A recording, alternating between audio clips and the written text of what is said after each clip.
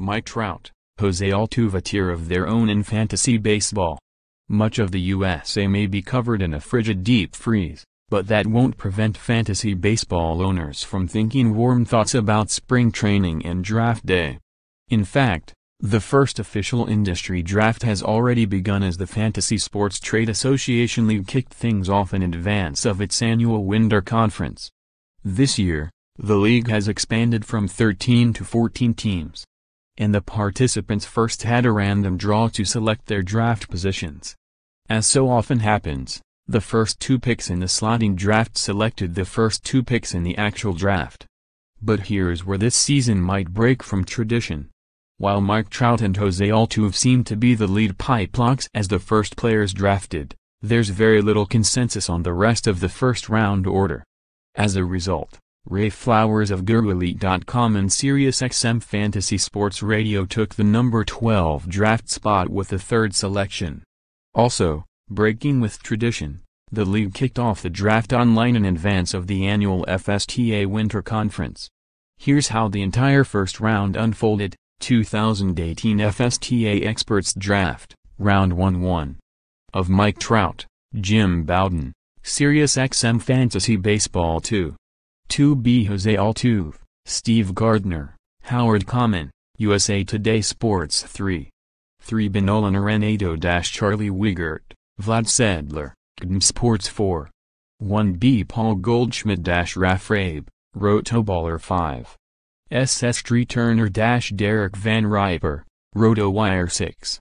Of Bryce Harper, Greg Ambrosius, Tom Kasanek, NFBC 7.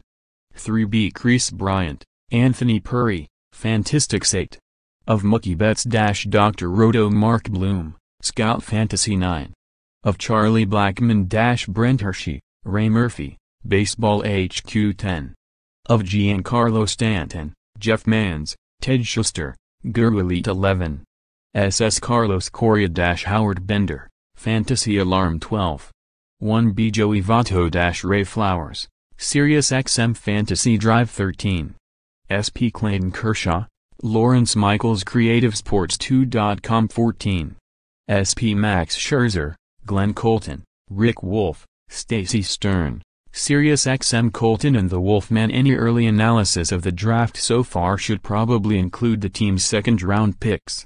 For instance, Team Colton and the Wolfman doubled up on pitchers by taking Corey Kluber with the first pick of round 2, giving them a deadly combo of top-end starters, but leaving them some serious work to do in building their offense. That brings up one of the most interesting things about 2018 drafts. How will owners value starting pitching? For the first time ever in the non-strike season, no pitcher last year threw more than 215 innings. Sale led with 214 1/3. With starting pitchers working less deep into games, will the best ones now be worth more in relation to the average starter? Should there be a premium placed on starters who don't need as many innings to rack up high strikeout totals?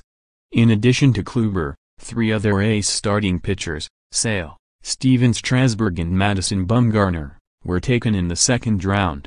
Perhaps the end of the initial top tier.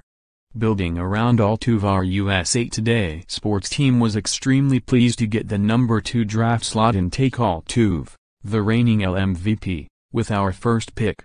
Altuve, like Trout, gives a fantasy team a tremendously solid base of stats to build upon. He led the majors last season with a .346 average, in addition to stealing 32 bases, scoring 112 runs and hitting 24 homers for the World Series champion Houston Astros. We backed that up with Los Angeles Dodgers first baseman, outfielder Cody Bellinger with our second pick, 27th overall, to give us some power. We passed up by opting for Altuve over Arenado, Goldschmidt or Stanton. That's a pretty solid all-around base.